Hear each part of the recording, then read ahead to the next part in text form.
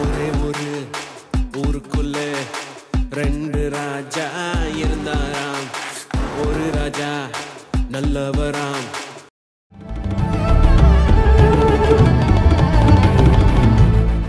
Hello and welcome to Chanakyaa.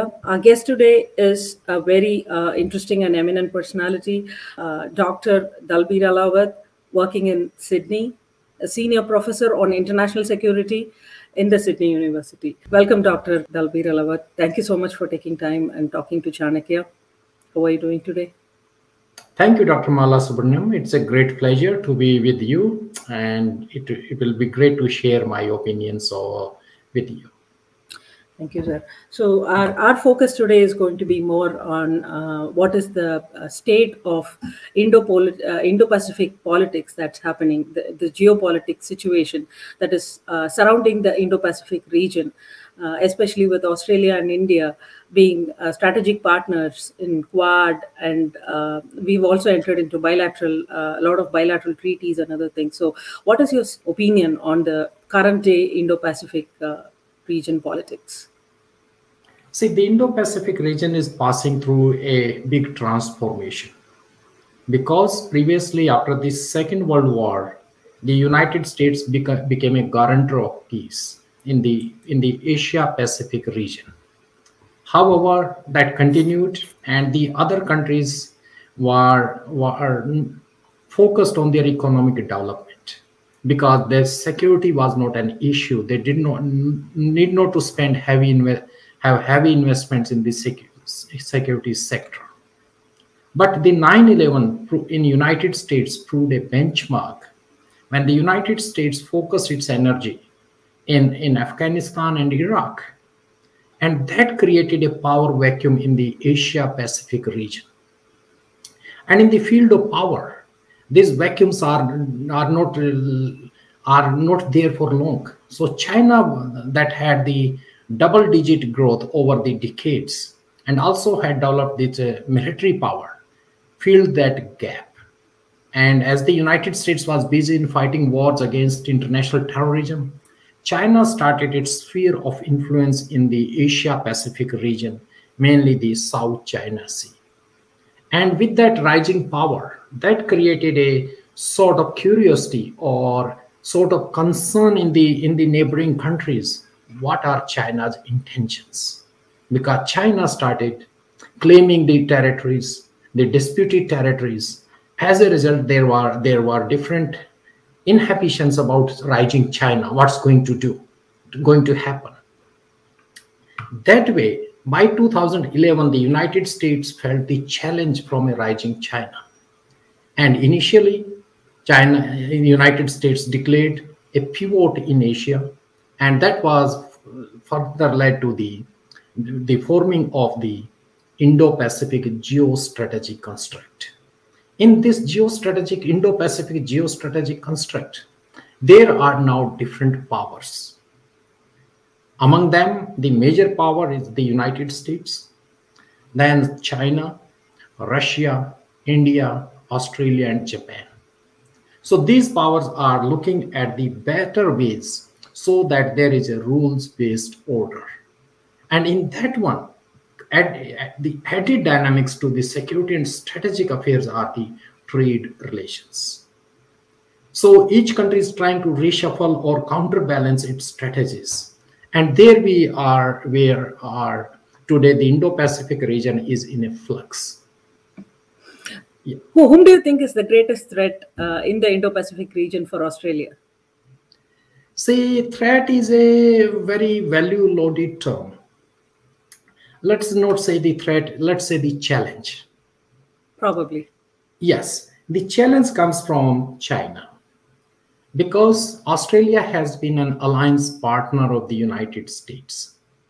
And with the rise of China and its initiation of the Belt and Road Initiative, a global project started in 2013, as a result, China is expanding in the Pacific Islands.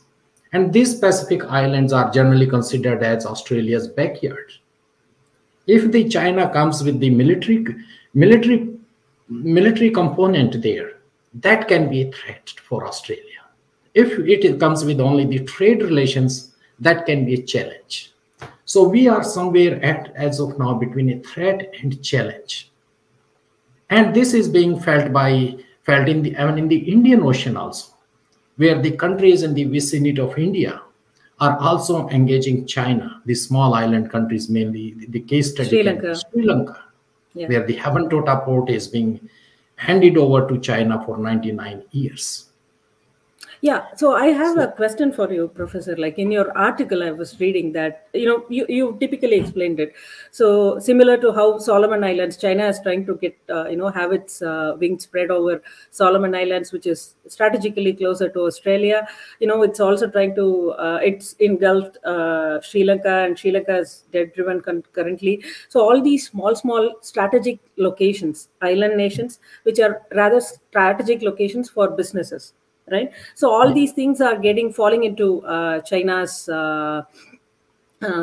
China's what should I call, trap would be a very crude word, but China's interest, I should say. So probably, what is the proactive measure that countries like India and Australia can do against this, in your opinion? Like it's not more of a I don't want to get into the external affairs thing or anything, but from you have mentioned that we are the key drivers. We should start being as key drivers in the Indo-Pacific region. What are your suggestions that countries like India and Australia should do in this? Yeah, that's a very vital question, and that is basically the focus for the scientists to look at it, how the geostrategic dynamics is taking place. Yeah, you are absolutely right that the Pacific Islands and the island were in the sphere of influence of Australia, because these are aid-dependent countries. They cannot survive on their own. So they depend upon the external aid. And Australia has been a major aid provider. In addition to that, Australia supports democracy, rule of law, freedom of press, gender equality. So these are the liberal value system that Australia champions in these island countries. There is a parallel there in the Indian Ocean, where India has also the island states in its vicinity, such as Maldives or Sri Lanka. There also India has the cultural, historical, and religious affiliations with these island countries for centuries. But of late, when China started the Belt and Road Initiative, we call it BRI, yeah, then these countries started attracting toward China because they wanted investment in their countries. So far as investment is there, coming from China for any other country, that's there. But these countries were in the sphere of influence of India and Australia. And now there is a security component added to this, because specifically on 15th August, India celebrates its Independence Day. And on that day, one of the China's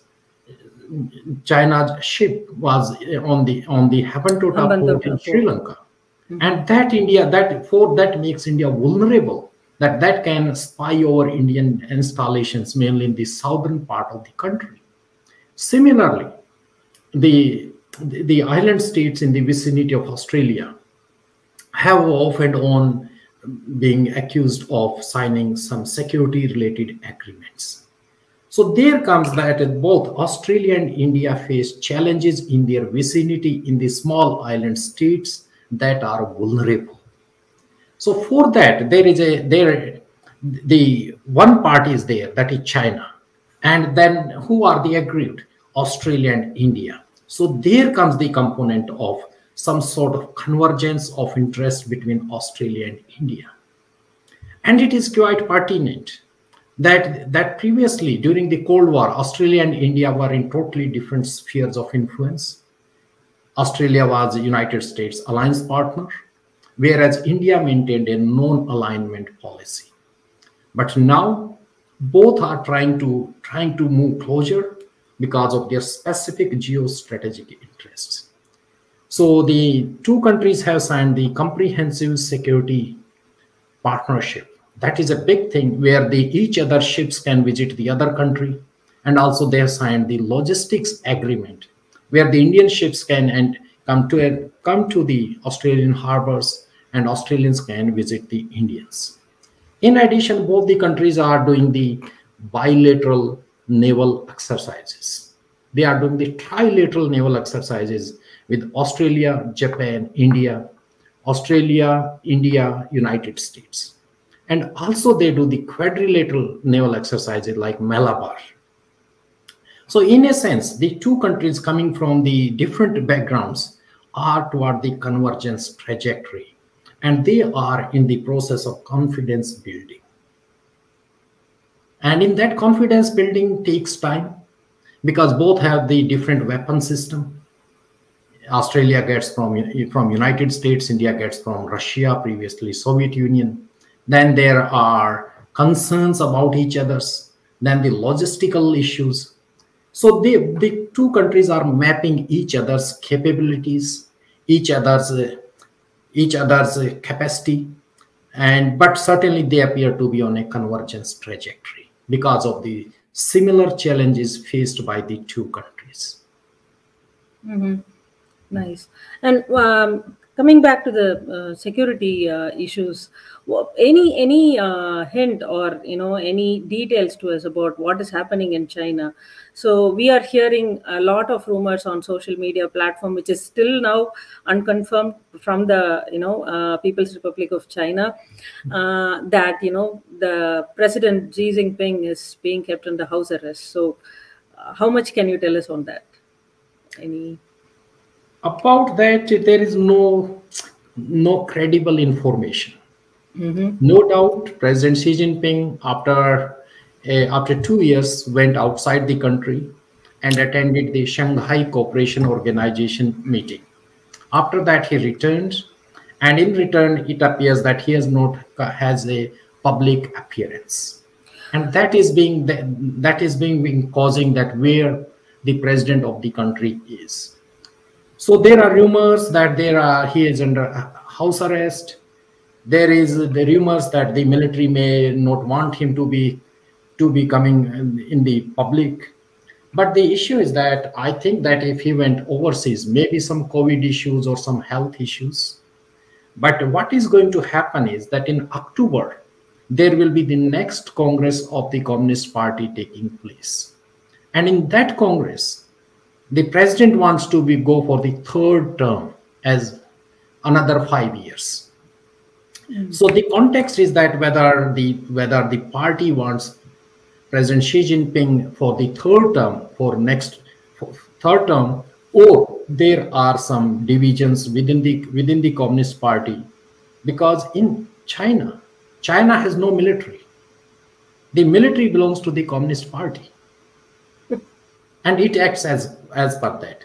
So there is no confirmed information that there is some sort of split or president is under house arrest, but it appears that there may be some issues. There may be contestants who wants to be for the position of the president, and still there is no clear picture to us. Yeah, the question of him coming out after 2 years, that itself has raised a lot of concerns, or that has been subjected to a lot of criticism. It has been, I'm sure it's all unconfirmed sources, but still it's been told that his main key agenda for coming out would be for signing some getting into alignment with Russia. His meeting with President Putin has been the key focus for him coming into SCO, because he did not confirm his plan until 2 days of his visit to Uzbekistan. Right? It was not a well-planned trip. Right? I happen to know that he confirmed his trip just 2 days before flying there. Yeah, in that context, we can say that the Shanghai Cooperation Organization was initiated by China. Yes. So China's president is expected there. And then same as about the Russian President Putin. And Russia and China at the moment have their relationship at the highest point. Though China has not supported Russian aggression in Ukraine, but China has not criticized either. And their trade relationship has been there, and two leaders are in touch with each other. So the Chinese president going out to attend the Shanghai Cooperation Organization, perhaps that was required of the head of the state, and he went there, visited there.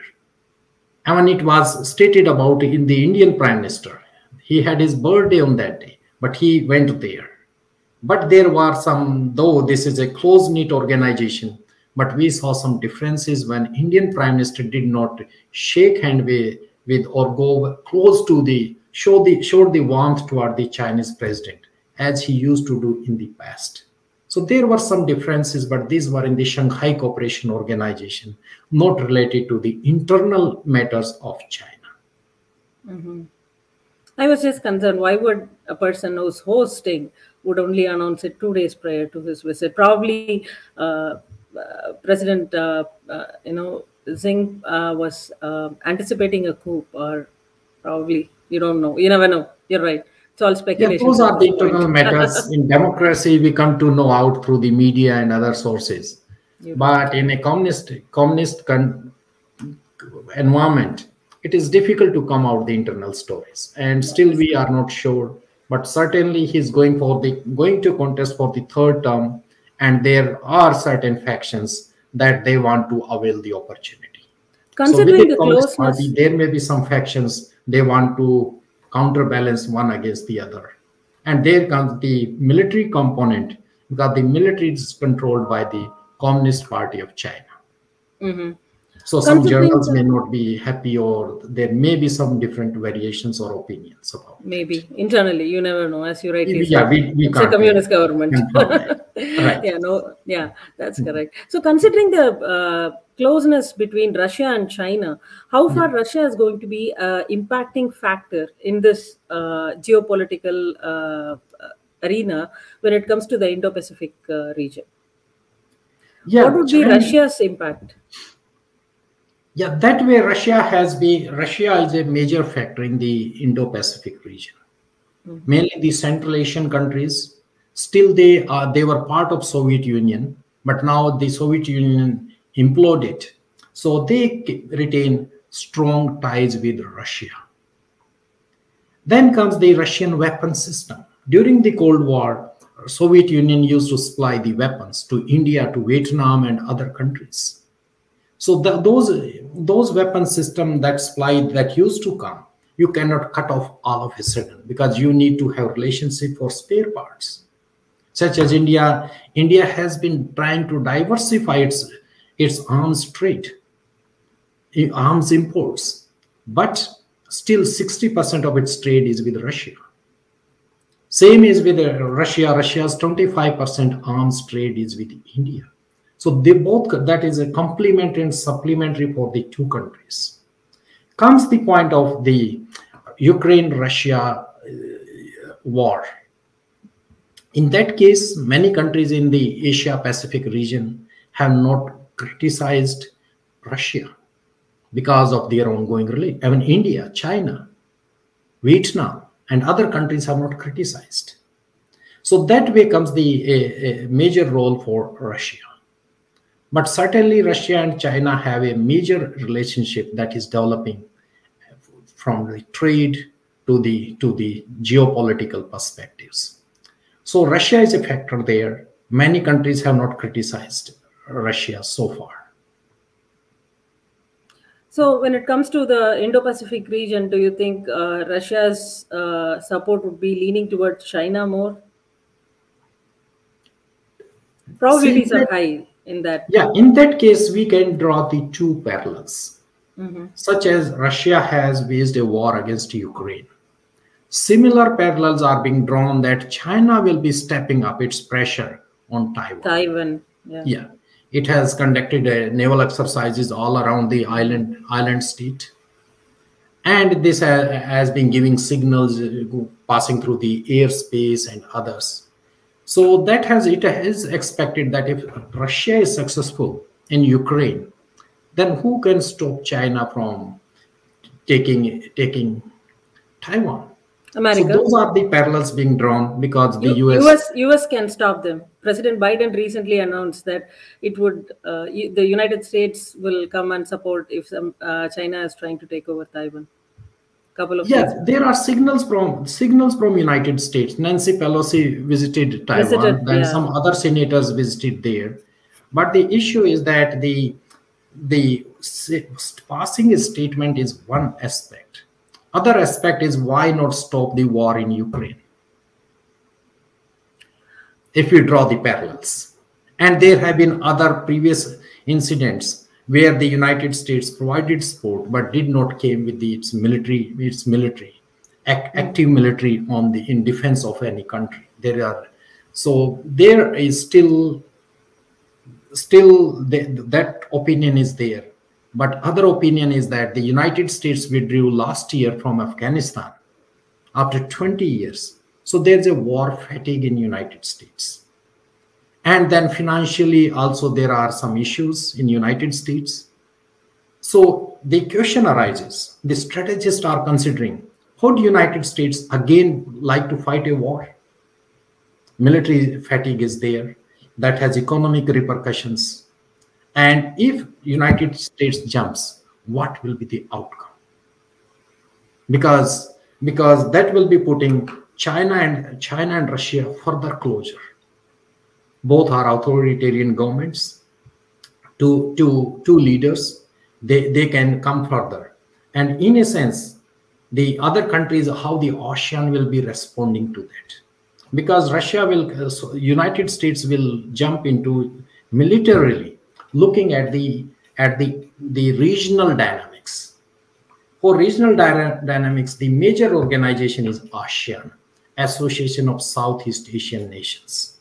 Mm-hmm. That will perhaps not support a war. That would like to go through dialogue and diplomacy.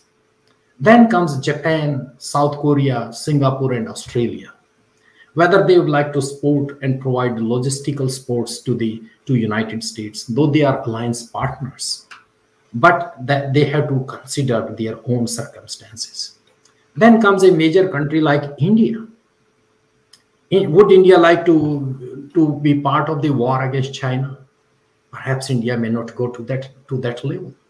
It may criticize. I don't think India would.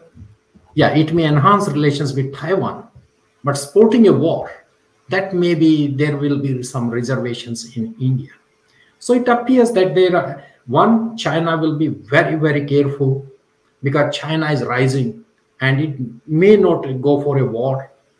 China has never fought a war where the logistics are required, the air power and the space and the naval power and the armed forces. That coordination they have never done. Whereas the United States is an experienced player. It has fought in different battlefields. But the issue is that if it further conflagrates, as Russia is threatening that it can use the nuclear weapons, perhaps if China also comes with that one. So war is a different, faraway war cries there, but I don't think that there can be a war in current circumstances, mainly in the Indo-Pacific region. Very nice. Thank you so much, Professor. Thanks for spending your valuable time with us and talking to us. Best wishes. And that's a great opportunity, and thank you very much for this opportunity. I appreciate it. Yeah, thank you. Okay, great. Yes.